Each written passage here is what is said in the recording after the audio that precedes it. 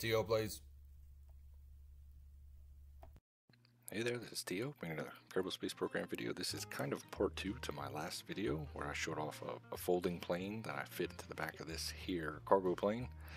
But this is a little bit different. I'm going to actually try to launch that folding plane and redock it with this mothership type cargo plane. So here you see me trying to decouple.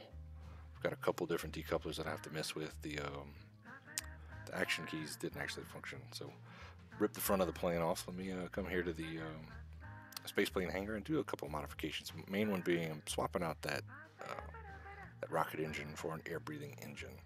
That's going to give me a whole lot more range because in the first couple attempts that I did before recording, it was very apparent this is not going to be an easy task. So I need a whole lot more range. It's going to take me a lot longer than I would like to attempt this docking. So I'm going and also adding some thrusters there to hopefully give myself some maneuverability as I get closer to the back of the cargo plane.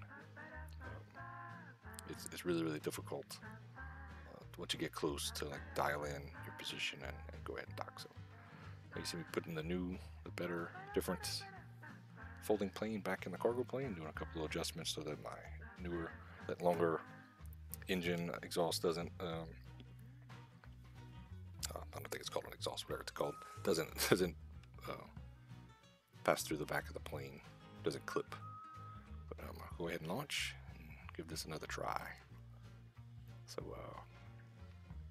one issue that I realized in this attempt and the previous attempts was the cargo plane, unfortunately, with those giant wings, those stock wings don't provide quite enough lift, so I have to fly at a much higher speed than I would like.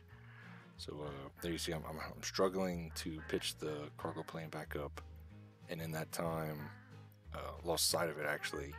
So I've got it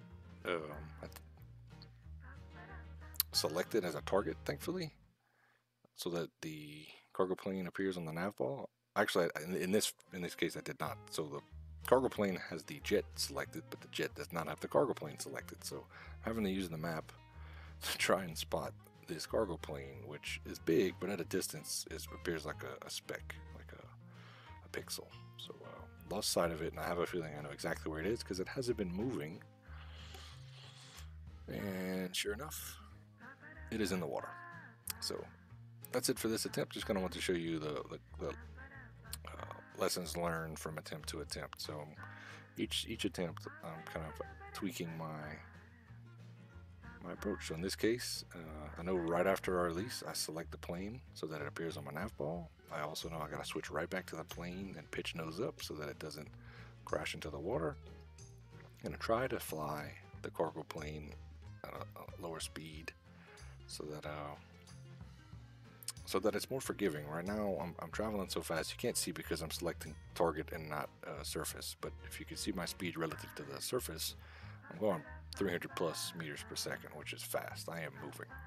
So I feel like that makes it a whole lot harder to control, not very nimble, and any little tap on the keys, my control surfaces, just sends me flying. So, and anytime I tap up or down, pitch up or down, it's causing me to slow down or speed up as well, which it just makes this whole maneuver super hard.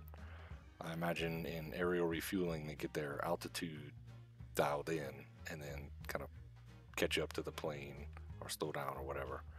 But in this case, it's anytime I change altitude, it changes speed for that brief moment, and it's really tough to dial it all in. And a couple times I touch the cargo plane, I'll hit the top of it, I'll hit a wing.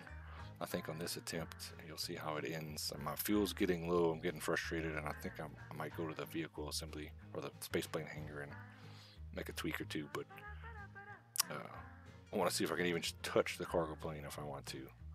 So again, I'm getting low on fuel. You'll see how I decide to end this attempt here in a second. It was a lot of fun, but if I were to do this again, I would absolutely modify the cargo plane design so that it again has way more lift and it can fly at a much lower speed. And bloop. we're both gonna crash. Got a little frustrated. I'm like, okay, that's enough for this attempt. But I'm gonna go ahead and show you my second attempt. Get close again, and everything works well except for actually bringing it home. Can't actually touch the docking port. So this was just an attempt. This wasn't successful. But again, if I do it again, I'll definitely just change up the design on the cargo plane. Hopefully I have a whole lot more luck. So I hope you enjoyed my attempt, enjoyed my pain, and enjoyed the video. Hit the like button if you haven't already. Leave a comment, subscribe. Appreciate you tuning in, and I will see you next time.